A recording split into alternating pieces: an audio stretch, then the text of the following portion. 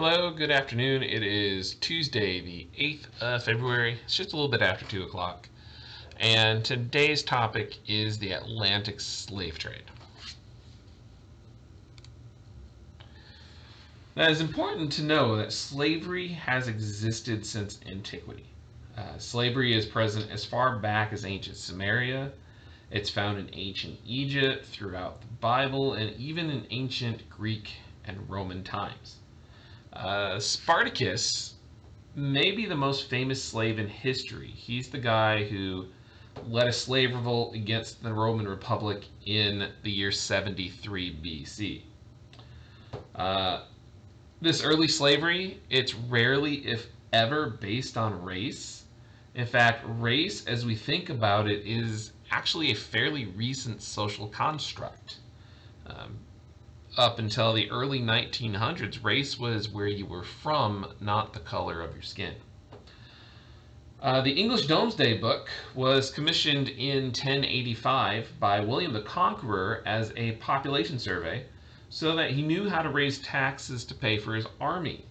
The Domesday Book surveyed all the wealth and assets of his subjects, and the results of the Domesday Book revealed that more than 10% of all the English population in the year 1086 were slaves. Now, we also like to think that slavery disappeared in medieval Europe, especially since we never really talk about it. But slavery remained in southern Europe, Russia, and many other places much longer than we like to admit. For example, Sicily, which is right off the coast of Italy, had slavery through the end of the 1500s. France didn't outlaw slavery until 1831. And while Russian slavery technically ended in the 1720s, the idea of serfdom continued all the way up until 1906. Now, what we think of as slavery is called chattel slavery, and that's not going to come into existence until the early 1500s, when Europeans bring slaves to the Americas. Now, slavery in Africa looked very different from what we think of as slavery today. It was made up of debt slavery, military slavery, prostitution slavery, criminal slavery, and slavery of war captives. There was some plantation-style slavery, but it was extremely limited and it was very minor. Most African slavery revolved around the idea of domestic service. And in this system, the slave would work around the house and family of the master, but they would still have some freedoms. These slaves, they were allowed to own profits, they could marry, and they could also pass on property or wealth to their children. Also, their children were considered free and not slaves. These African slaves had legal protections, could sue, they could be sued, and once they were freed from their slavery bondage, they could integrate and join their society that they were a slave to. There are some slaves who were treated as collateral to repay debts. Someone who owed a debt would perform work to pay the debt off, or give the person they owed the debt to a child in exchange for release from their debt. Slave soldiers were forced to fight for their masters against their will, and there were even some people taken as slaves and then used for human sacrifice. So there were many, many, many different types of slavery found in Africa. Now, while we often think of the European slave trade, there is an older slave trade that was run by Islamic empires. As early as the 1st century AD, there is talk found in Greek sources of Arab traders sending slaves from Africa to Muslim communities throughout Asia. These initial slaves were very often used on date plantations, and eventually slavery also spreads to places like India and China. Our best guess right now, somewhere around 12.5 million Africans were sent into slavery for Asian or the Islamic slave trade.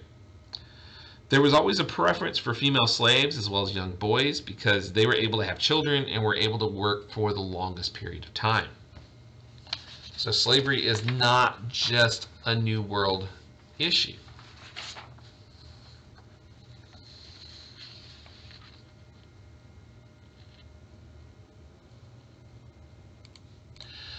Now, the modern phenomenon of plantation slavery originated with the Native Americans.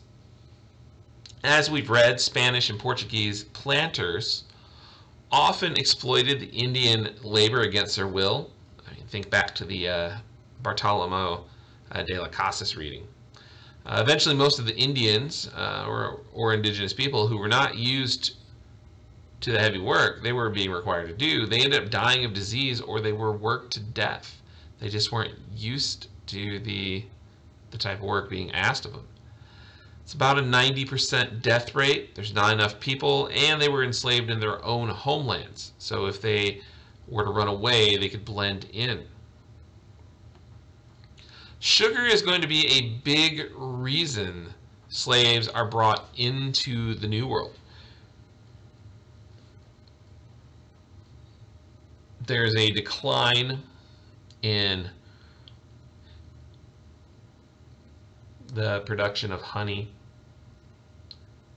There's this need for a large-scale industry, and sugar is going to become that large-scale industry. You have to extract the sugar from the cane. It takes agricultural know-how. It takes industrial know-how. It takes a lot of money, it takes a lot of land, and then it takes a lot of labor.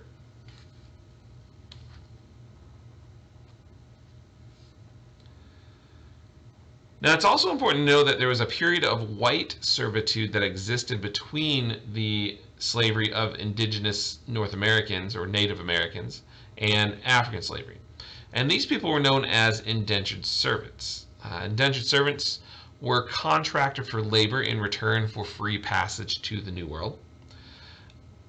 Sometimes they're convicts from places like England or Scotland or Ireland. They're seen as these undesirable populations. Or they're redemptioners, who are people who made arrangements to pay for their passage to the New World, but something happens and they don't have the money when they arrive, and they end up having to work off their debts. Now, it is true white servitude for the most part was voluntary, but it was extremely corrupt. The voluntary service could often be the result of forced contracts or kidnappings. And in many ways, these white slaves were then replaced by black slaves because once the white servitude contract was done, the labor was gone as well, and these servants would then become competition once they're free.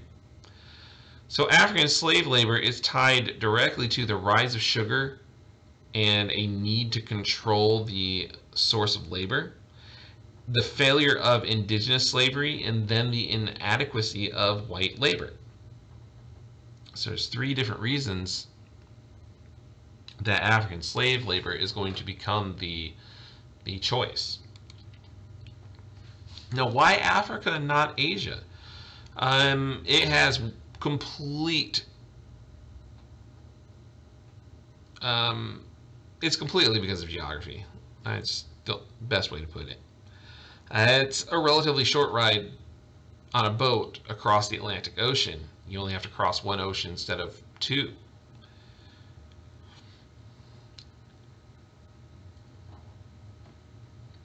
It also has to do with the fact that the existing slavery system in Africa was easily tapped into by Europeans, especially the Portuguese. Now, very often, these Europeans would set up these trading posts. They would make contact with African leaders or African middlemen, and then they would exchange European goods and luxuries in exchange for African slaves. The Middle Passage is the name that's given to the process of taking slaves from Africa to the New World. Very often, the slaves are taken to the coastal markets in what were known as coffles.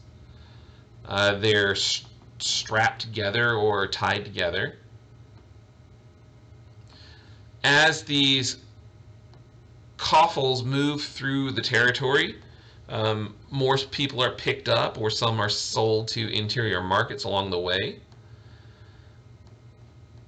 These slaves were required to carry just enough provisions that they could get to the coast. And then when they actually get there,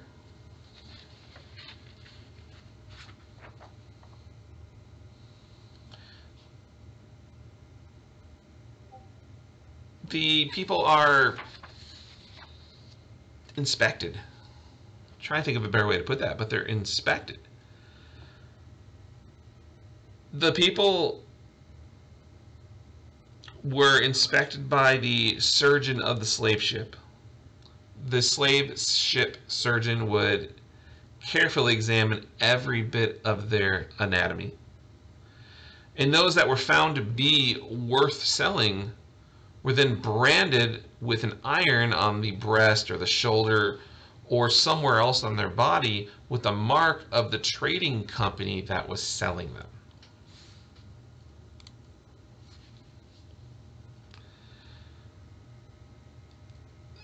After they leave one of the 20 principal slave ports, they're shipped across the Atlantic Ocean. And here you can see where the major destinations were.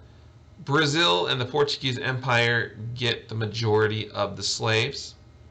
The British Caribbean gets the second most. And then while some slaves do come to North America, in reality it's only about 4%. But there are millions of people who are going to be taken across the Atlantic Ocean between 1450 and 1890.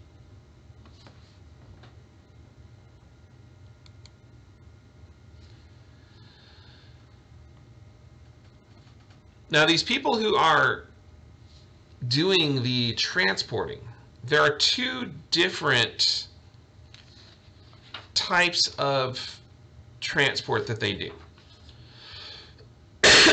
There's this idea called loose packing, and there's this idea called tight packing.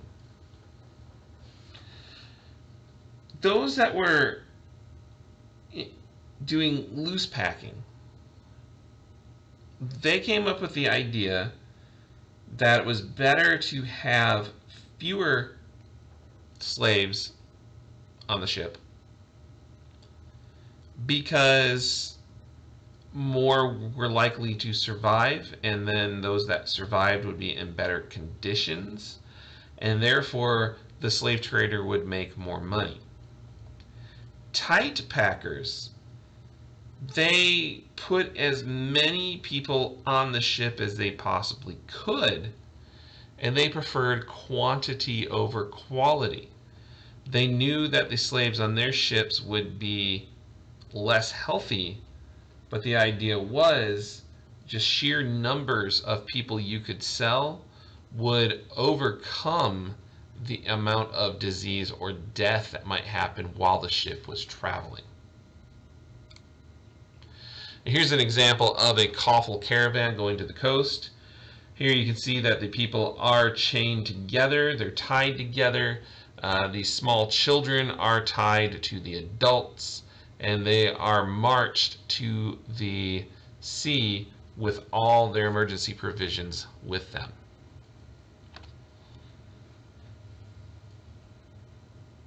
This is an example of a slave ship, and you can see all the people are depicted as laying down, And that was because they wanted to get as many people on the ship as possible. This is probably an example of a tight packing captain. Now, when the people get to wherever they're going,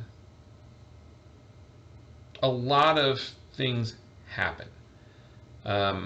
All the men, or I should say all the slaves, are taken on board the ship. The men are shackled together 2 by 2, the right wrist and ankle of one to the right wrist and ankle of another. They're sent to the hold of the ship. The hold of the ship is usually about 5 feet high. Women and children are allowed to roam freely. Generally, there's lots of disease, there's lots of filth, malnourishment, and those that are sick are kept in the hold with others who were not sick.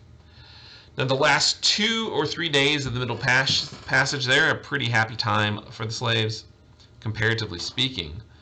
All the slaves might be released from their irons. Few troublemakers kept in the hold for safekeeping. Any remaining food is going to be given out to the slaves. They'll get slightly larger meals. They'll get as much water as they can drink to hopefully make them a little healthier and make them worth more money. After the ship is docked in the Americas, the captain rows ashore to make arrangements to sell his cargo. In some instances, it's fairly rare the whole cargo is sold to a single planter or maybe a group of planters. More often than not, a slave dealer takes charge of the sale for about a 15% commission and maybe 5% more on the profits. Sometimes the captain himself will sell the slaves, and if that happens, he takes them ashore, marches them through the town before taking them to buyers in the public square, where they're then sold at auction. Now, the most common method of selling a cargo was a combination of the scramble and the public auction. First, the captain went over the cargo and picked out the sick, the maimed, the diseased.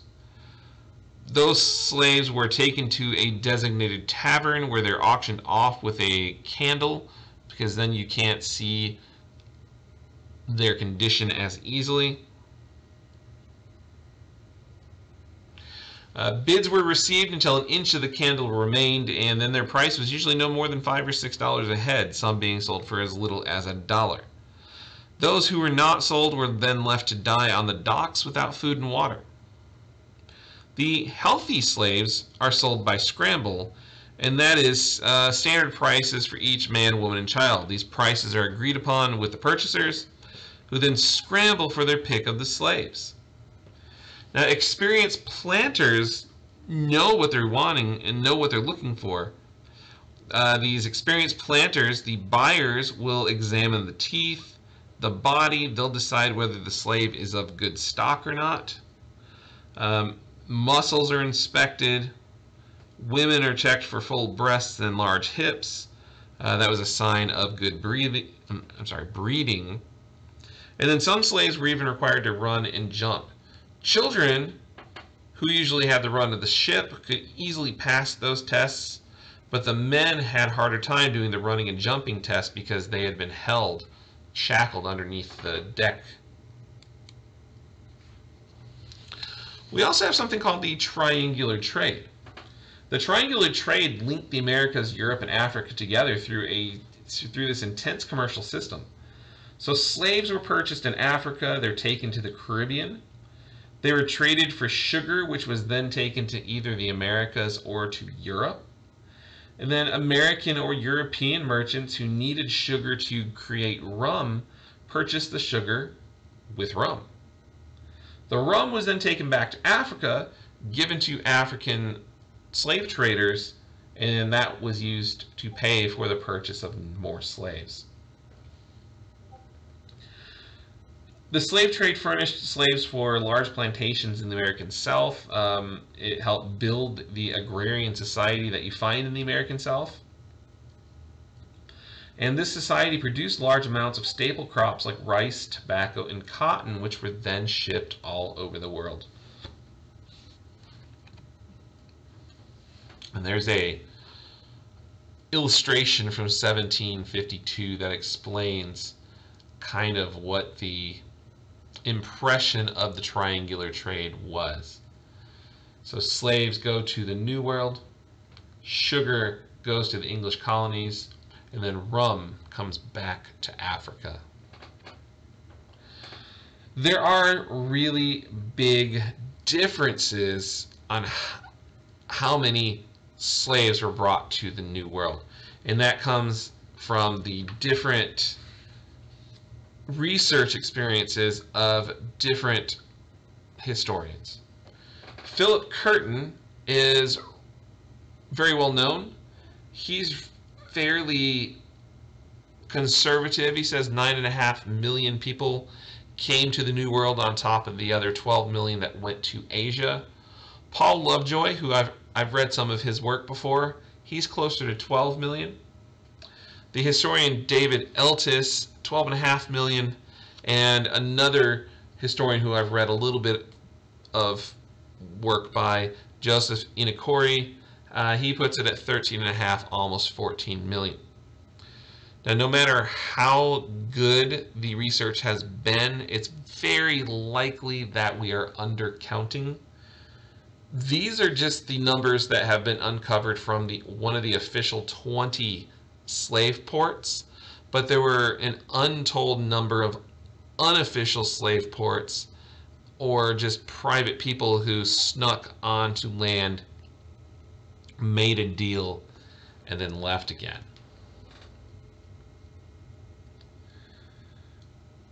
Now the impacts, what were the impacts of this? Number one, huge loss of population. A huge gender disparity. There were much more women than men left in Africa. This population declines because there's a shortage of males to encourage population growth.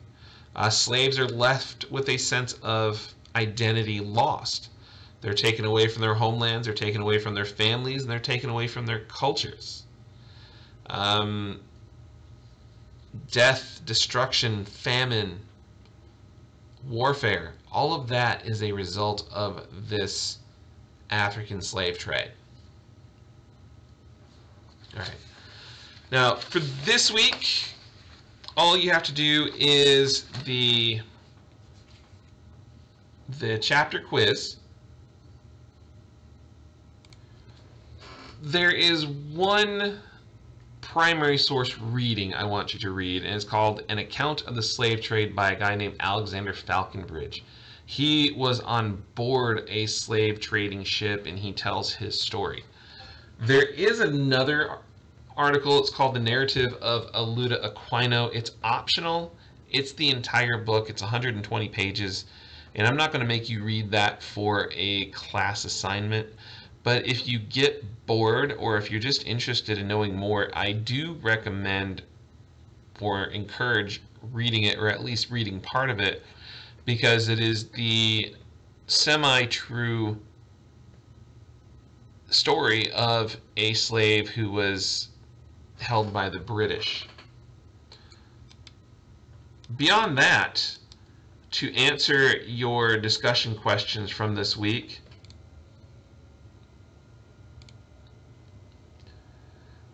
you have to look at the chapter. So you need to read the book chapter. And then there are a couple of videos this week I would like you to watch to help you read these discussion questions, and they're very good. I mean, one of the videos is put together by Steven Spielberg. It is 45 minutes, but it's really good. It's about the middle passage. And then there's another one about Crash Course, the Crash Course U.S. History episode on slavery.